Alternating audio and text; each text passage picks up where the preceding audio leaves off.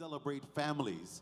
We have a family here to be dedicated to the Lord with a little one. Now, when he came in, I looked at him, he looked at me, and we all smiled because this is always a wonderful time. Don't they look good? Don't they look good? You all look wonderful. Let me help you up, Mom.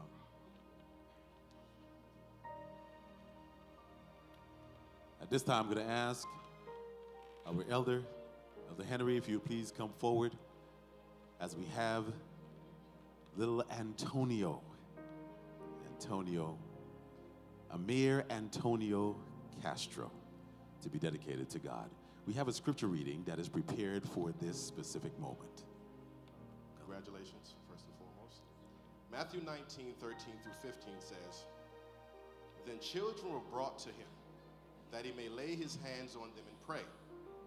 The disciples rebuked the people, but Jesus said, 'Let the little children come to me, and do not hinder them, for to such belongs the kingdom of heaven.'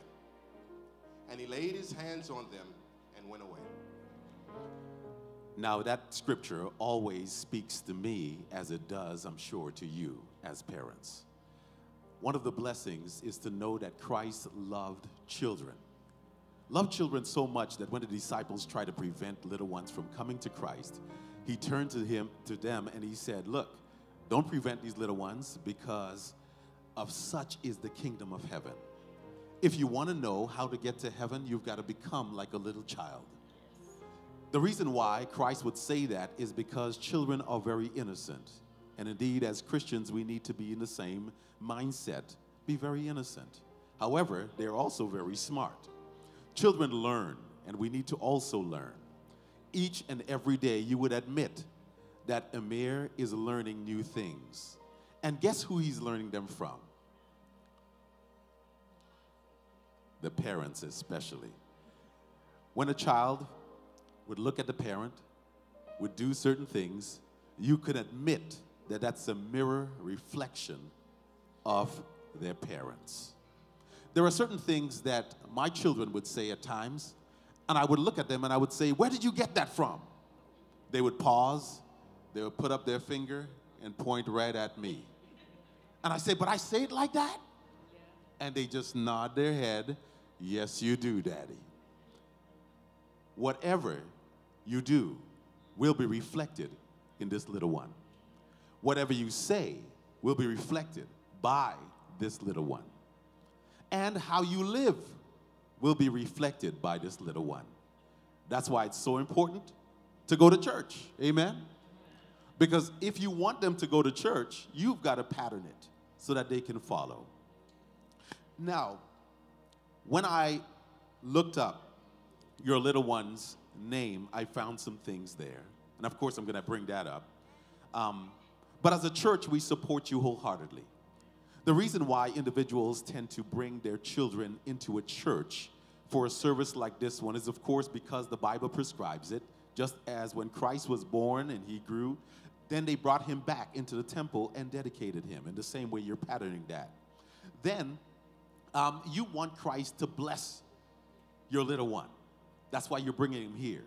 Because guess what? There are many individuals who are praying and hoping and wishing that God will bless them with a little one. But God saw fit to bless you both. Antonio, God bless you. God bless you, Roxanne.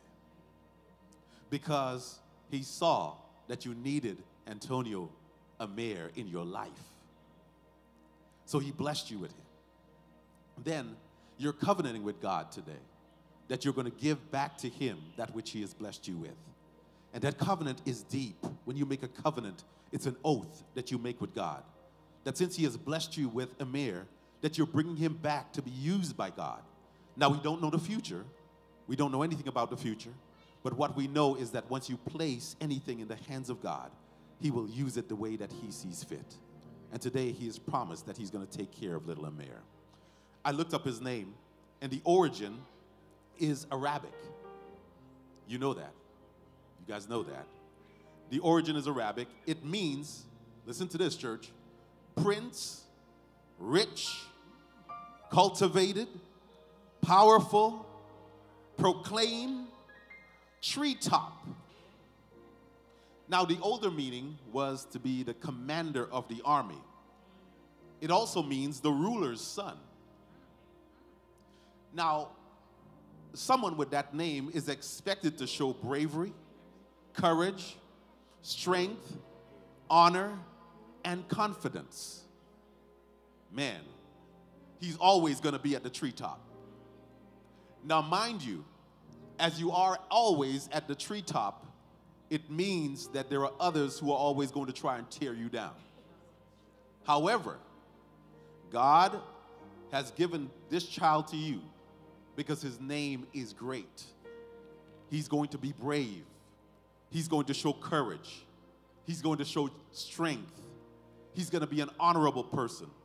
And he's going to walk with confidence.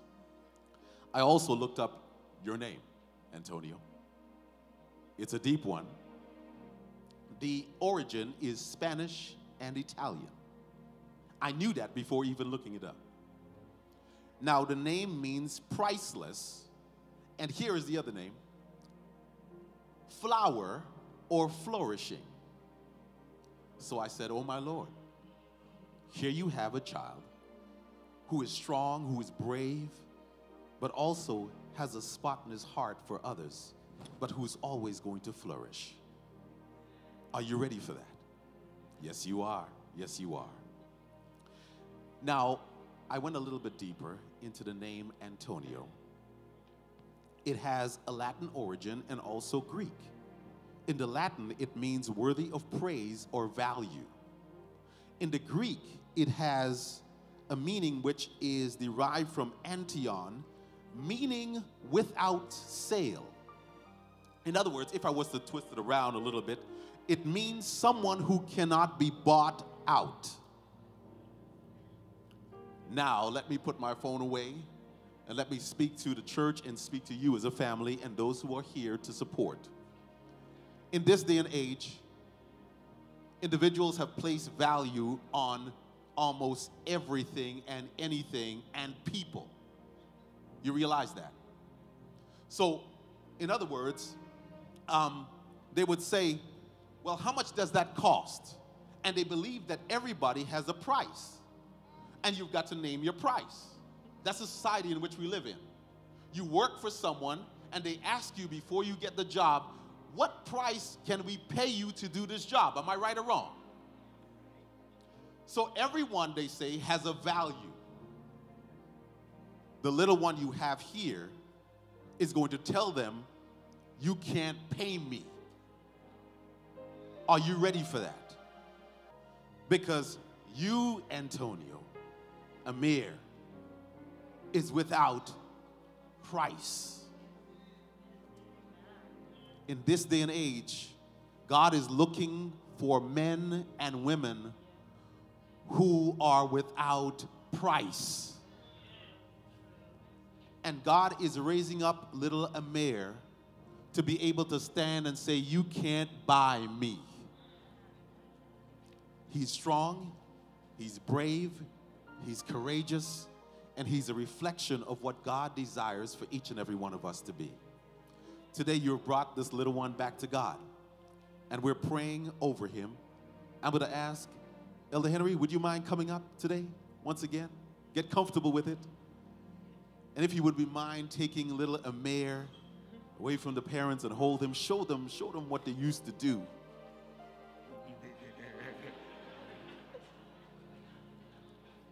Now you gotta trust him. See, he's like, nah, man, I'm here with Daddy right now. So here's what we're gonna do. Stay with Daddy. Come on, Elder. We're gonna place our hands on this young man. Family, would you mind just coming on over? Put your hands on him. Church, would you mind just reaching out, stretching out your hand here? And as you stretch out your hand, you're also showing that you commit to supporting this family, using whatever means you have available. Is that true? Amen. Let us pray together. Father in heaven, Lord, today we come to you bringing little Amir. Lord, we thank you for bringing him into the lives of his parents and every single person who's here today. Lord, you have blessed him. You have brought him into this world. He is strong, he's brave, he's exemplary. And I pray, oh God, that throughout his entire life, that he will learn more about you. And he would use his gifts, use his talents, use his finances to further your work. Lord, bless this little one. Be with little Amir Antonio. Allow for him to stand strong each day and proclaim that you are the one who breathed life into him, and he will never be bought or sold.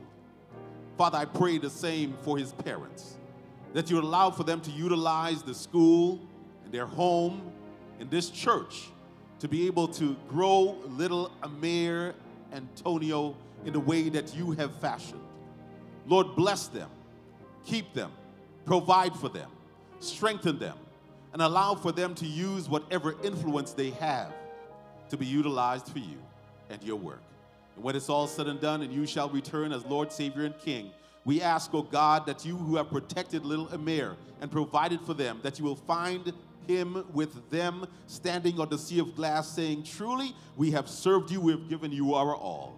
We thank you, oh God, and we praise you, and we can't wait to see you face to face. This we pray in Jesus' name. Let all of God's people say, amen, amen. God bless you, parents. God bless you.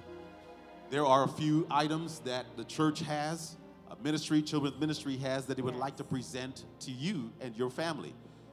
And we have our children's ministry leader who's going to share more about that. All right. So we would like to present little Amir, born September 3rd, with a small token of our appreciation from our Tabernacle Children and Youth Ministry. First, this is his baby blessing certificate, so he has a memorabilia from today. All right. We also have a gift basket for you, and in that gift basket we have his first Bible and a few other tokens, as well as the book Child Guidance that you will use to help him, to train him to be that powerful young man that Pastor talked about. All right. And we also have a piggy bank and a storybook. It's a powerful storybook that we have chosen. And we would just like to welcome you, and we look forward to seeing you and the rest of the family at church and in our children's ministry programs that we have here at Tabernacle. And also, Pastor has a special gift in there for Amir as well that he can speak to. That special gift is a letter addressed to Amir. It is not to you. Although you hold it, and you're supposed to hold it for years to come. The day when he celebrates his 8th birthday and he's cutting cake or a big cookie or a vegan cupcake, whatever you choose, just know that on that day, you're to open that letter, present it to him so that he can open it and read it. I'll tell you the contents so that you won't be opening his mail. The contents is that it's reminding him that he was dedicated on this day at this church.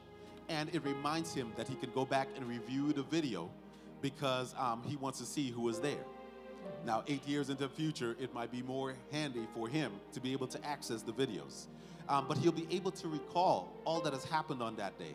The wonderful thing about it in that letter, it reminds him that just as he was dedicated to God on that day, that he must now himself make that decision to give his life to Jesus Christ. And we hope on that day that we'll all be able to celebrate with that time, reminding him that he was dedicated here, he grew up here. All these faces will be around to celebrate that moment when he gets into the baptistry to give his life completely. And we can celebrate with you all. Amen. Thank you all so much, family. We love you, and we pray and continue that as we walk each day, that we get closer and closer to the day that we will see our Lord. God bless you guys. Thank you so much. Amen. Amen.